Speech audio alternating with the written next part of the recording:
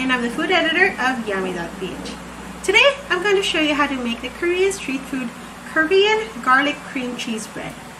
If you want to try making this trendy bread, you're going to want to make this recipe. That's because this recipe uses the Pangzong method. That means your bread is going to come out super soft. So if you love garlic bread as much as I do, you're going to want to make this recipe. Let's start.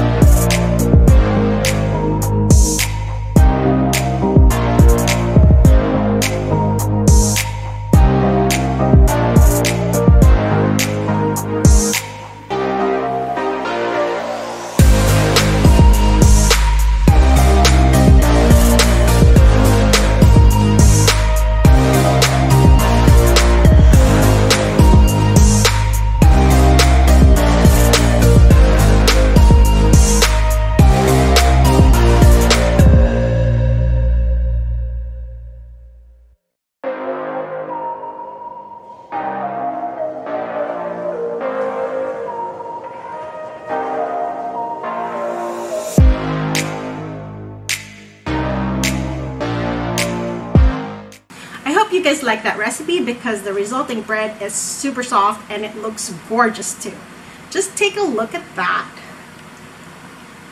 Don't they look beautiful? Don't forget to visit us on yummy.ph and of course subscribe to our YouTube channel. Feel free to drop a comment or even ask us a question. Especially kung ginawa niyo tong recipe na to. We'll answer your question in the next video. We want to hear from you. You can also join us on Facebook on the Yummy PH Pinoy Cooking Club. Post your photos there. We want to see your breads. As always, thanks for visiting and watching our videos. Until the next recipe, bye!